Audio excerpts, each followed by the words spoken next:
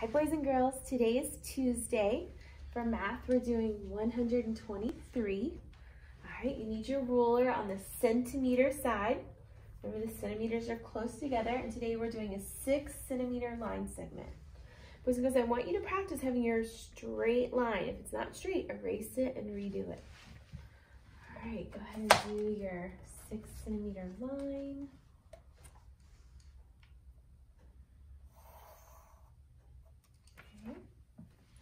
And write your last name.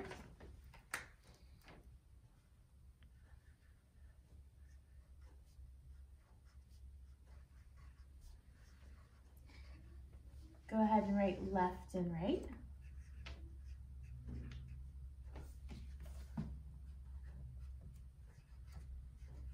And you can mark I3.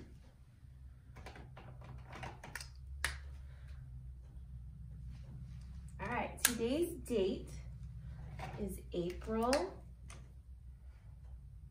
Nice handwriting.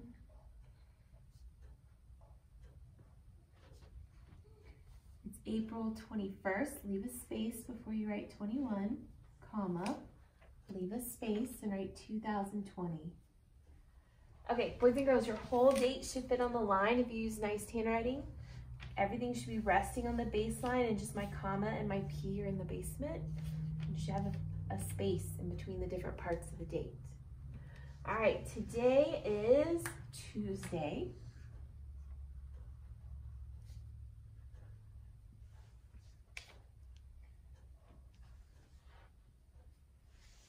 And we have 2 markings for that word. We have a 2 over the S because it's making its second sound. And of course we have AMA. All right, go ahead and do 11 tally marks. Pause the video until you've done this and caught up on all this, and then unpause to check your answers.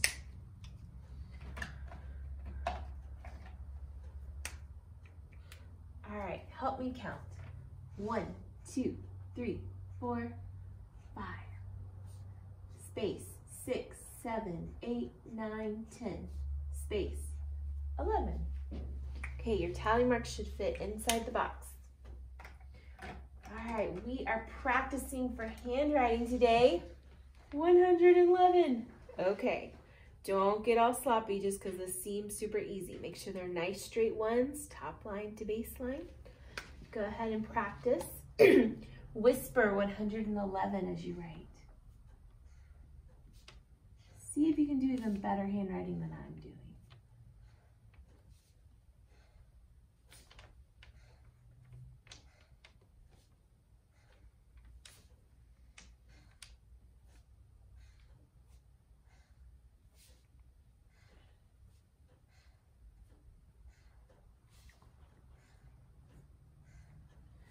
Wow, that's a lot of ones we wrote. All right. Use your 3 song to figure out how many digits are on the line. Go ahead and write even or odd. Pause the video till this is done and then check back with me. Okay, help me sing the 3 song. 3, 6, 9, 12, 15, 18. Oh, we got to 18 today. Let's sing that again. 3, 6, 9, 12, 15, 18. All right, let's write 18.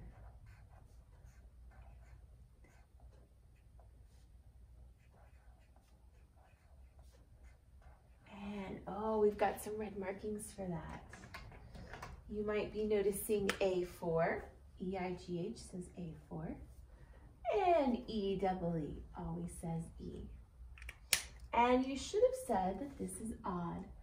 Make sure the circle and the O and the D's are all starting at 2 o'clock. And the circles are the same size. All right, get out those spy tools. I spy 111. Okay. Oh, in problem 2, I spy the word 4. We can put a 2 over the OU. Let's practice that phonogram. That's our phonogram of the week. Ready?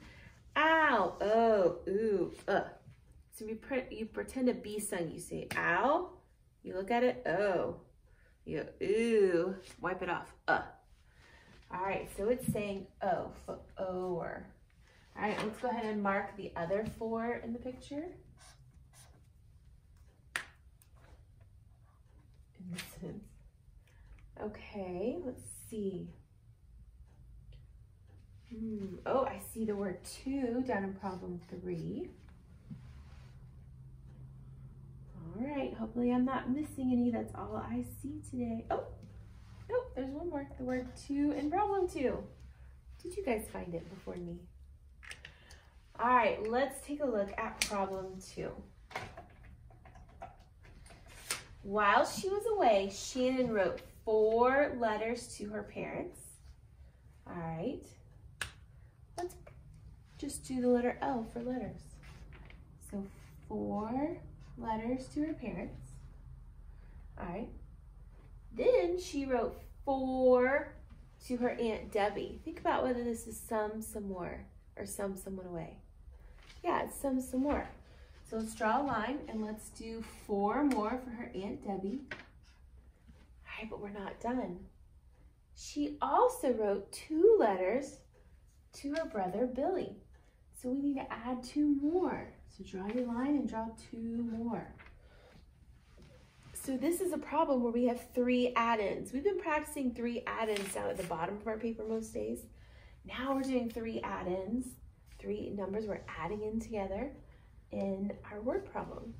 All right, so see if you can come up with your addition sentence. I want you to pause it and give it a try, and then come back and check your answer.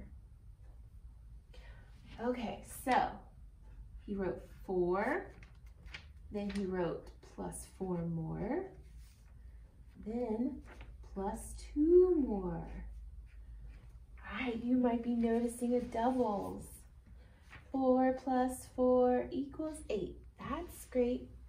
And you can just take your pencil and write below. You can still do this if you'd like. 8 and 2 more. Oh, that's a friend who makes 10. 8 is friends with 2. This is true. So all together, he wrote 10 letters. Let's write the word 10. Nice handwriting. And with our best handwriting, let's practice the number 10 again on the line. All right. The children in Mrs. Matthews' class made this graph about their favorite ice cream. Vanilla, chocolate. Which one would you pick? All right, you need to come up with 2 sentences about things you know about this class. All right, before we write our sentences, let's do some things on our graph. Get out your red pencil. Let's find out how many more chose vanilla than chocolate. All right, draw your line where they stop being equal. 2 more chose vanilla than chocolate. How many chose vanilla? 1, 2, 3, 4, 5, 6, 7, 8, 9, 10, 11, 12. How many chose chocolate? 10. All right, so go ahead and think of 2 sentences you can write describing that graph. Don't forget a capital letter, spacing, and a period. After you're done, go have mom or dad read your sentences and help you correct it. All right, then come back, check the video, and I'll give you some ideas of what you might have written, and then we'll finish the bottom. All right, so some things you could have written. You could have said more kids chose vanilla than chocolate. You could have said less kids chose chocolate than vanilla. You could say 2 more chose vanilla than chocolate. You could say 12 kids chose vanilla. You could say 10 kids chose chocolate. Could you say, I like chocolate?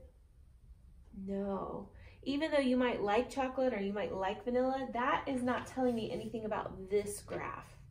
So your sentence needs to be about this graph, not what you think, okay? All right, hopefully mom or dad has checked this for you, or you can have them go check it later. Let's move down to the bottom. I'm gonna slide our poster up. Okay, you need a red and a blue. All right. Let's count how many circles we have. Count by 2s. 2, 4, 6, 8. All right, so we have 8 circles again. I'm gonna pretend they're M&Ms because those are yummy. All right, let's get out our red and underline the word red. Let's color 5 M&Ms. So just pick any 5 to color red. See if you can stay inside the lines and color the whole circle. No white spots. Don't be lazy colors.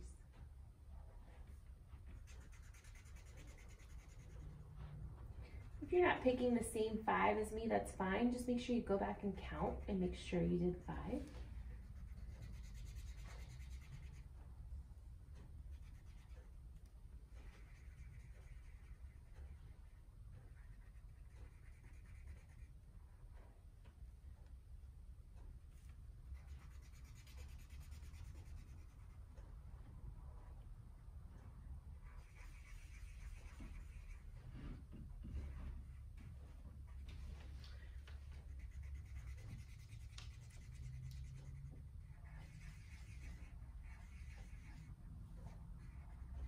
If you need to get your eraser and clean it up some, go ahead. All right, put away your red, get out your blue. Let's underline the word blue. Color 3 circles blue. All right, well, you should only have 3 left, so color those last 3 blue, whichever 3 you have left. Oh, I feel my hand muscles getting stronger. Hopefully yours are too.